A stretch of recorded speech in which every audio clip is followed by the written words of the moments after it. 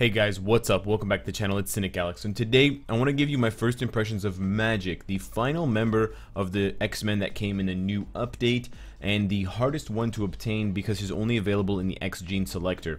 I think that Magik is pretty interesting. I think her power level is probably above her brother Colossus, possibly better than Emma Frost when all is said and done, but I'm still speculating, so don't take that too seriously. But I think if you do have any interest in the character and you want to invest in her, I think she's going to reward you. She's fun to play. She's got a mixture of physical and energy attacks, even though she's an energy-based character from her main stat page. She's got summons, she's got a self-heal, she's got transformation, so the animations look really cool. And she just plays a lot like a physical energy character as a blast type, so it's kind of an interesting combination. In addition, just keep in mind that because you can only get her biometrics from the X genes daily, it's going to cost real money, so you're better off using that to get her on the first day or the first purchase with the first 20, unlocking her at 1 star, and then using rank up tickets or a mega rank up ticket to rush her to 6 stars, and then use the rest of the days to slowly build up her gears, and then use a tier 2 ticket. That is the optimal way for any kind of paywall character like 2099, Enchantress, etc. to be built up, rather than just collecting 600 bios over a month. It's just chaos. But what do you get from Magik? A very cool character. I think her strengths lie in her flexibility and surprising durability. She's got 2 iframes. She's got a passive self-heal that just triggers by you playing. She's got 5 seconds of invincibility at tier 1, and she's got a lot of nice AoE damage. She also gets even tankier at tier 2 with 35% damage reduction, just flat all the time, in addition to super armor, all defense, and then some damage buffs. Keep in mind that invincibility on her 5th skill will also give her super armor, so that's why you will notice that she's not getting guard broken as often. But if you don't cast her 5th skill, or you're fighting someone who has penetration of super armor, you will get guard broken. It's a bit redundant to give her super armor and invincibility. Not too sure why Netmarble did that, but that's okay. Her crit rate leadership is kind of something you can ignore. But otherwise, she's pretty cool. She's got a summon here that you use primarily to take the attention away from you because the damage is not great, but they have a health pool. So max HP and all attack obelisks, or CTPs I guess, will benefit her summons, even though I don't recommend building the character that way. Her 2nd skill is quite interesting. It's an iframe. It's got 2 seconds of stun and 2 seconds of bind. The way that it's worded, it looks like they activate at the same time, but they actually activate in succession. So you get the 2-second stun, and then right after the 2-second bind, or the other way around. I can't remember. But basically, it's almost a 4-second, it's just under 4 seconds of crowd control, which is really good for Shadowland. Her 1st skill is just a regular attack, but then it's her 4-star passive, which is quite interesting. Remember how I said she had a passive heal? Well, when she's just using any of her skills, after she's used 3 skills, she recovers HP. In addition to that, when she just uses a skill, she buffs her all attack, all speed, and crit rate by 10%. So she's just constantly walking around with 10% more attack, 10% more speed, including movement speed, and 10% more crit rate, which is great. So when you're building the character, you just need to be mindful of the attack speed and the crit rate. You don't want to build her with more than 65% crit rate. I don't know how you would possibly do that, but if you go over 65, when she buffs herself, you're going to waste that extra because the cap is 75. For attack speed, you don't want to go over 120. Because the cap for attack speed is 130. In my case, I went and I rolled Power of Angry Hulk. I think it's okay because I think I'm at the cap for attack speed on this build, 6.9. It might be a little bit higher. It's 7.7. So I'm going to be over the attack speed by about 1 or 2% when all is said and done with her buff. That's okay. But ideally, if you wanted to be super min-max and you had more attack speed on your cards than I do, or you wanted to use some Uru or something like that, you would roll Overdrive for her. I think that's the optimal set for offensive capabilities. For defensive, you could go with something like Drastic Density Enhancement. But besides that, she's a very cool character. I don't really see where she has a huge glaring weakness, aside from the fact that her iframes, especially her 3rd iframe, is very short and it's kind of in the middle, so it's hard to chain her iframes in very quick succession. But otherwise, she's a very fun character to play, and she deals surprisingly good damage even at tier 1. She's especially good in Shadowland. She can solo, even at low stars, I would say. Not that you'd have her necessarily at 3 or 4 stars, but I think that's possible. And we've already seen some videos of her popping up at tier 2, being extremely tanky with the right build. Right now, I'm kind of torn on whether to build her offensively or defensively.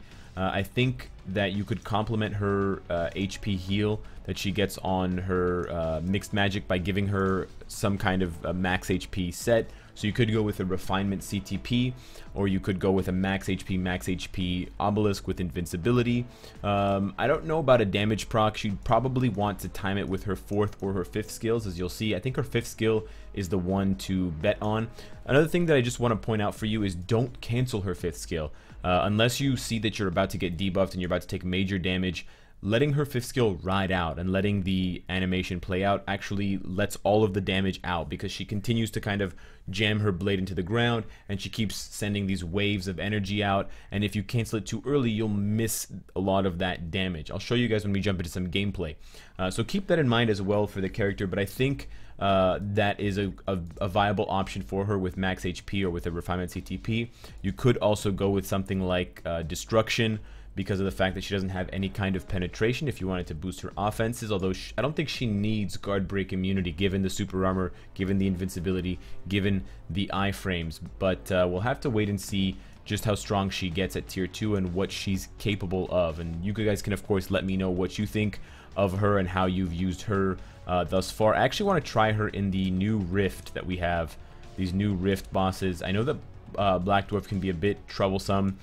We just need to keep in mind that we have some physical attacks, so that's going to not penetrate his shield, but I want to see if she can just solo this, basically. I don't want to use anyone else to help her. I have her gears at 15. I only have her 4th gear at almost 20. I think it's at 19. I just want to see. I'm going to waste the energy here if we lose this. I want to see how far she can go. Keep in mind as well, if you're interested, I did update the master or the CTP master list with the new characters and my opinions on the CTPs for them. So if you want that information, go check that out. I've left a link below to the original Google Drive sheet. I'm going to open with the 5th skill. You can see there that if you just let that run, it's going to continue to deal damage. And if you cancel it, on the other hand, it's going to not continue to deal damage. So if I just go here and I cancel it, you can see that those kind of blasts that she lets out from her 5th skill sword kind of disappear. So it's definitely something, oh, get out of the way. It's definitely something that you want to remember, whereas with a lot of other characters, you're encouraged to cancel your skills, not with Magik, and I actually find that super refreshing in the best way possible. That standing there and kind of being a target and embracing the attack and kind of where you've chosen to make your mark is the way to go in that situation, or just to get the most out of the skill.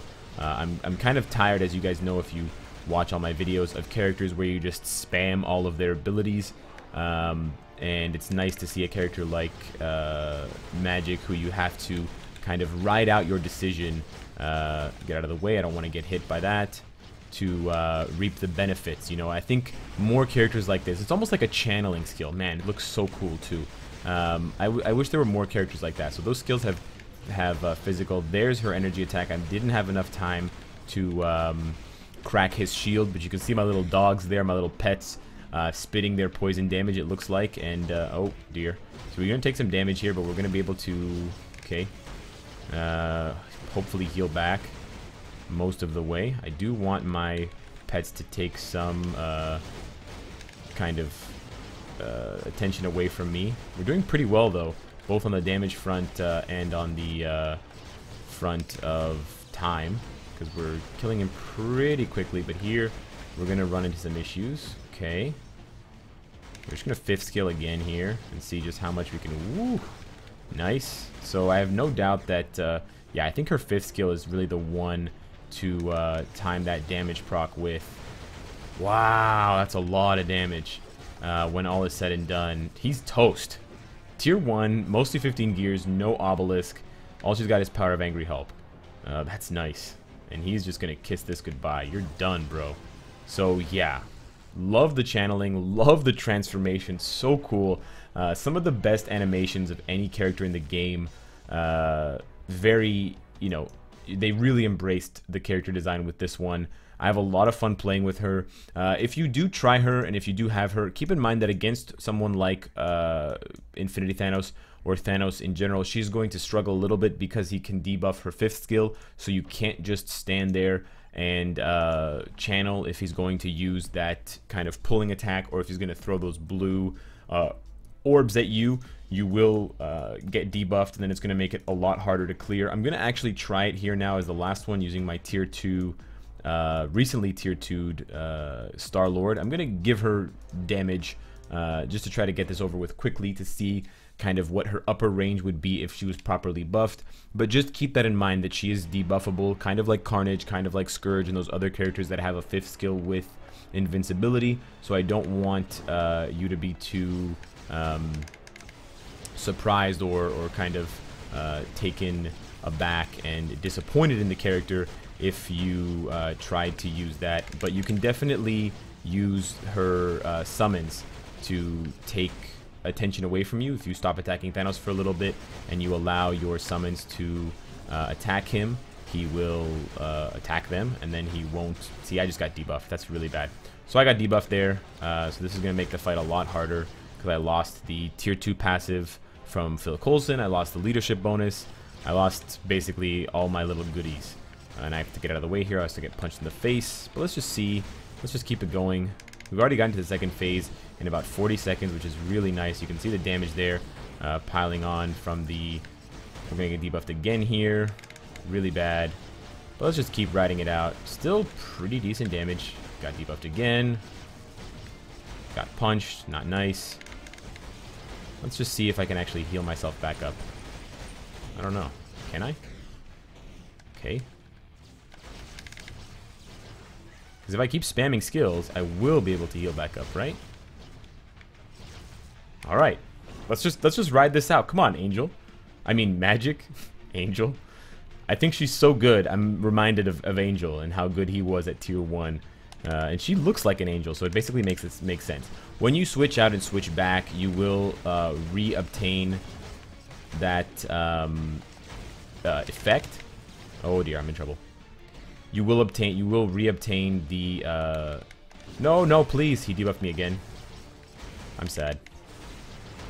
You will re-obtain the tier 2 effects that you missed out on. So can you just go into your can you please just go into your... No, dude, not cool.